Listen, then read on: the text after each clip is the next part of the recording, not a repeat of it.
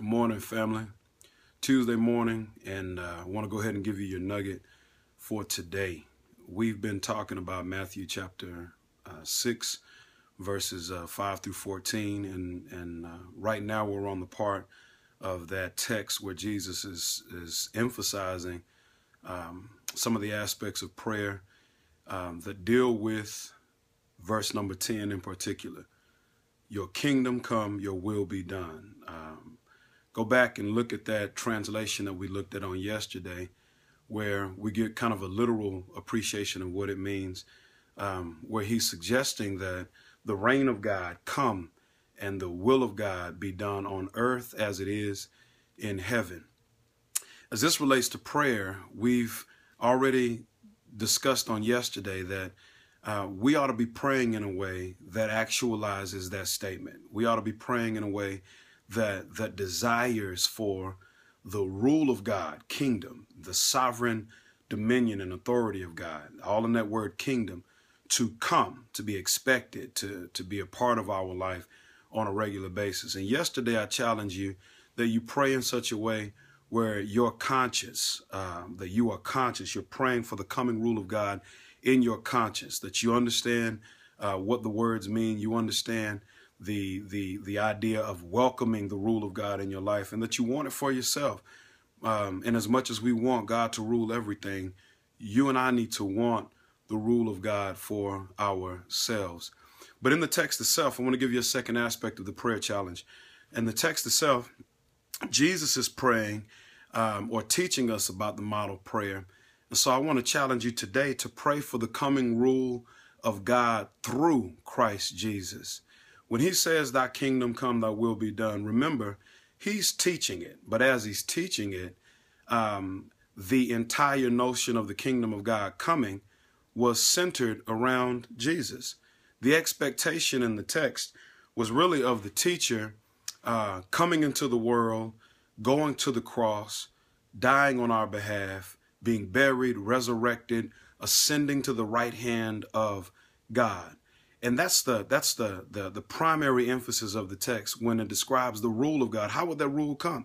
That rule would come through the fulfillment of everything the scripture was talking about. From Genesis to Revelation, everything was centered on Christ. You go back and take a look at Genesis chapter 3, where God describes the rule of Christ by triumphing over Satan. And every part of scripture from that point to now was all centered around the coming of Messiah.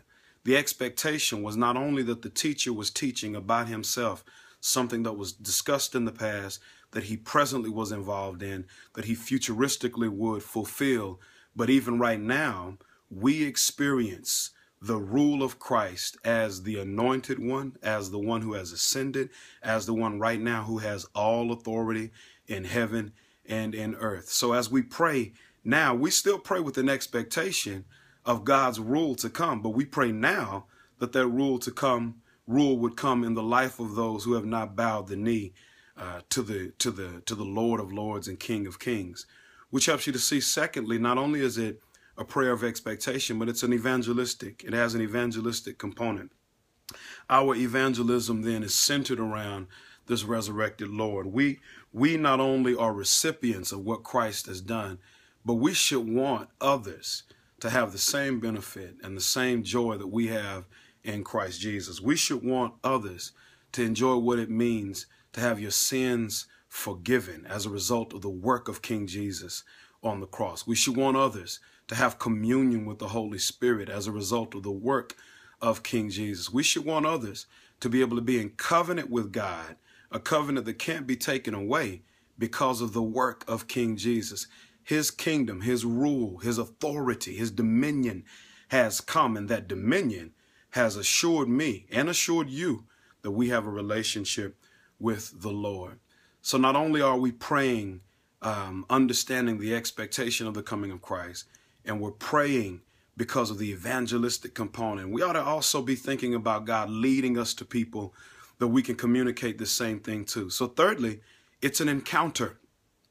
We are praying in a way that not only do we regularly encounter God through recognizing his rule And not only are we encountering God through rejoicing over the victory that we have, but we are also encountering God by remembering the privileges that we have as a result of this covenant relationship.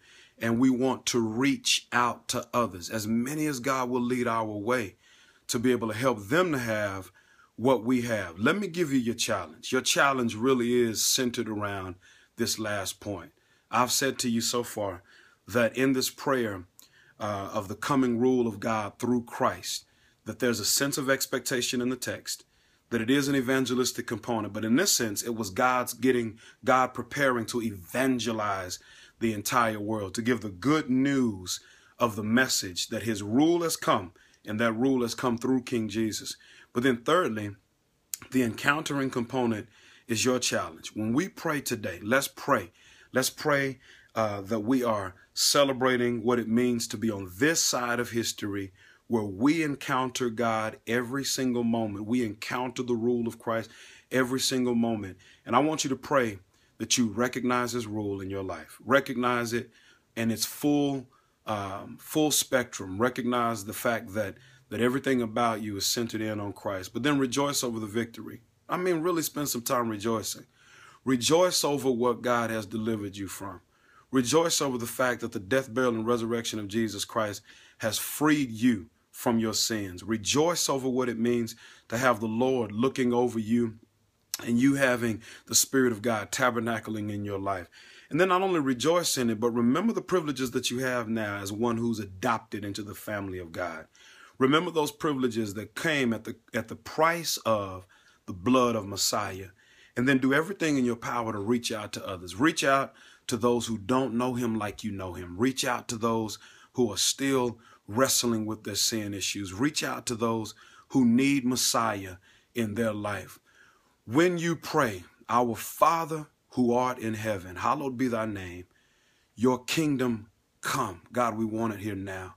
Your will be done on earth as it is in heaven. We're praying with a conscience that's set on understanding the rule of God, but we're also praying for the coming rule of God through the centerpiece of it all, King Jesus. I'm going to pray for you today. And I want you to pray for me. And let's watch God change the entire world through the coming rule of King Jesus. God bless you. Pray it up now.